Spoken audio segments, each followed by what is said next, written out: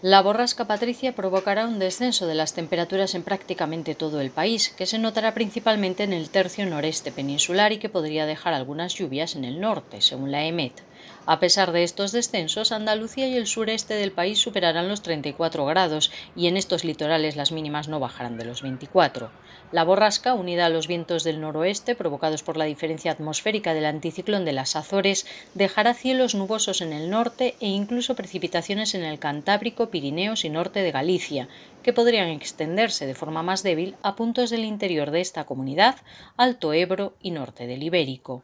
No se descartan chubascos en el noreste de Cataluña y litoral central y tormentas en la Ibérica Oriental y sur de la Comunidad Valenciana.